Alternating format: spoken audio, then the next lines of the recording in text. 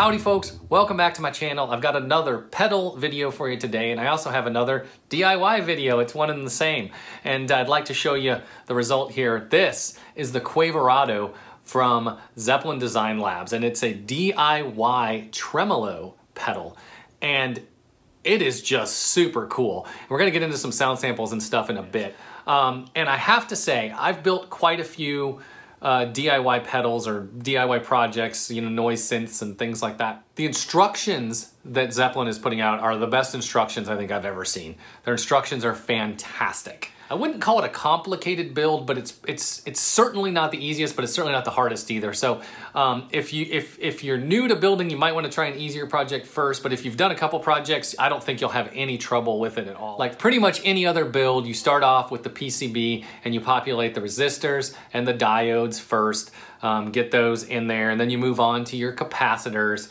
and you just start to populate the board, right?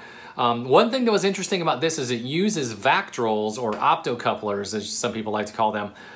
It uses two of those inside the circuit, and they actually have you build the optocouplers. So instead of giving you a completed Vactrol, they just give you the LDR and the LED, and you build it yourself, which I thought was actually super cool. You know, you move up to the ICs, trim pots, dip switches, jacks, pots, and then you've got it ready to go. And so then you, of course, put the box together, and it just comes with the box here. And this is just a decal that you put on the top of the box along with the one here on the back. So it comes with those as well. And then you just mount the board into the box and solder up those main foot switches here, and that's pretty much it. So another little tidbit here, Zeppelin has a great, absolutely outstanding support. When I got finished, I powered it up, tested everything out, and all the functions seemed to work, but the rate knob was doing a really weird response where it was like jumping. And I was like, that doesn't seem right. So I went to their forums, opened up, well, first I checked their troubleshooting guide, because they also give you a troubleshooting guide, and that particular scenario wasn't covered. So I went to their forums, posted a topic, and very quickly, I got a response from Zeppelin Design Labs, and we started doing some methodical troubleshooting. They had me meter a few things, and it turns out it was a sloppy solder joint that I did, where coming off the rate pot, it was actually, the chunk of solder was actually trying to involve another resistor in the circuit. Whoops, I usually pride myself in my soldering, but I slopped it. So again, you can't beat good support after the sale, and so I would really recommend Zeppelin Design Labs. But you know what? You don't want to hear me keep talking about this thing. You want to hear what it sounds like, right? So let's do that.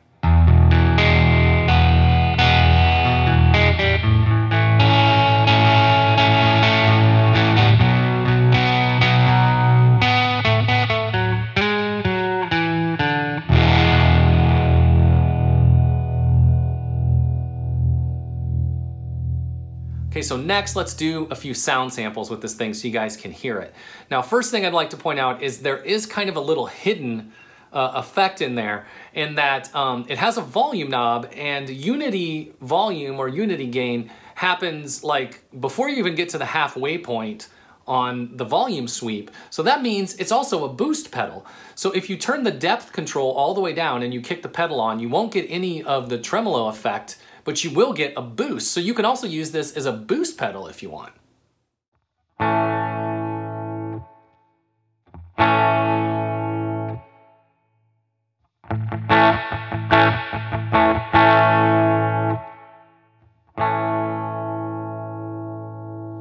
But of course, its main job is to be a tremolo pedal. Now, what is a tremolo pedal? Well, you probably have heard of a tremolo like on a Stratocaster guitar, and you know, you use it to change the pitch. Well, that's actually, Fender got that wrong. That's actually a vibrato, because vibrato means a change in pitch, where tremolo means a change in volume. And what's really funny is Fender later released some amps that had a vibrato circuit built into it, or so they labeled it, but it was actually a volume controller, you know, a volume modulation. So technically it was a tremolo circuit. So Fender got that way wrong, which is why so many people get confused. But anyway, a tremolo is a volume effect.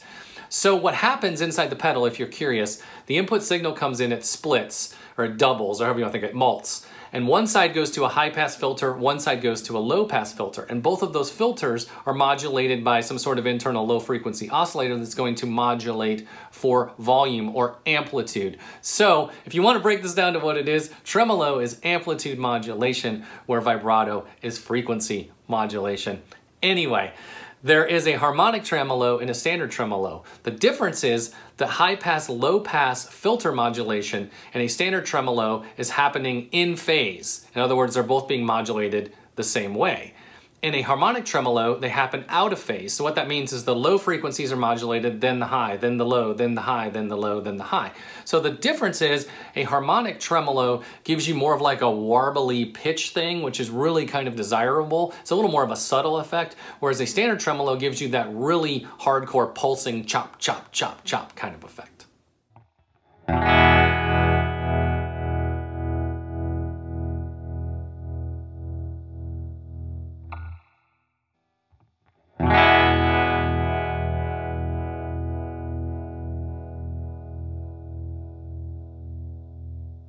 So one of the ways that I think this pedal shines is it has a shape control, and what that's doing is it's controlling the wave shape of the internal low frequency oscillator that's doing the modulation. Now if that sounds like gibberish to you, don't really worry about that, but here's what you need to know. You have a sine wave and then 4 other shapes, and the sine wave is going to be very smooth, so it's going to do a very smooth oscillation. And then you have a ramp and saw, which one is going to do a very gradual up and then a quick down. And the other is going to do a quick up and a very gradual down. So they're kind of inverses of each other. You have a triangle wave, which is going to be very similar to the sine. And then you have a square wave, which is just going to be all on, all off, all on, all off. So you're going to get a very choppy sort of modulation sound here. So by changing that wave shape, without changing any of the other controls, you can completely change the sound of the pedal.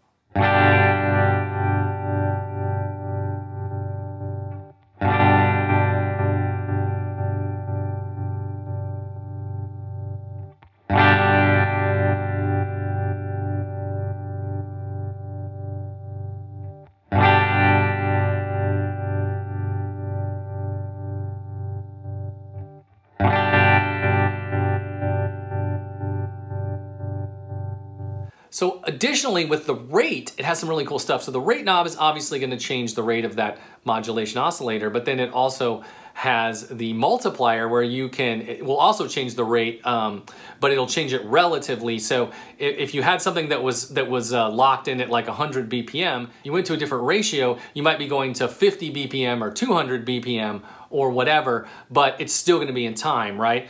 Whereas turning the rate knob is going to change the kind of the core time.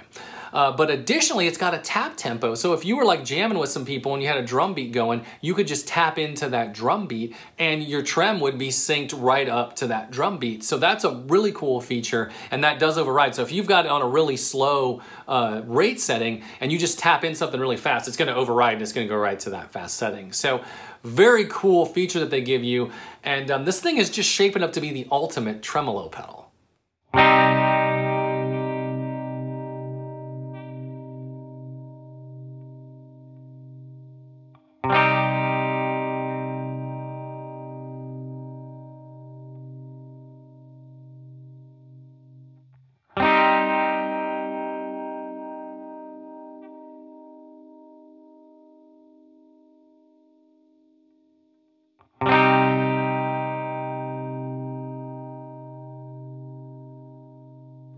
And finally, it has a toggle mode or a momentary mode.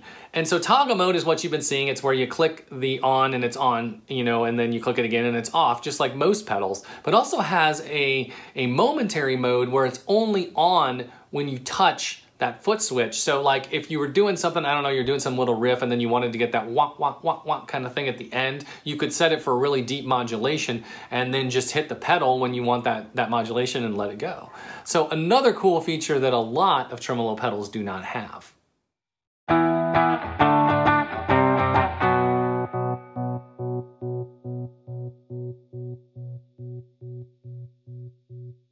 Okay, so there you have it, folks. That was a quick overview and some sounds on the Quaverato from Zeppelin Design Labs.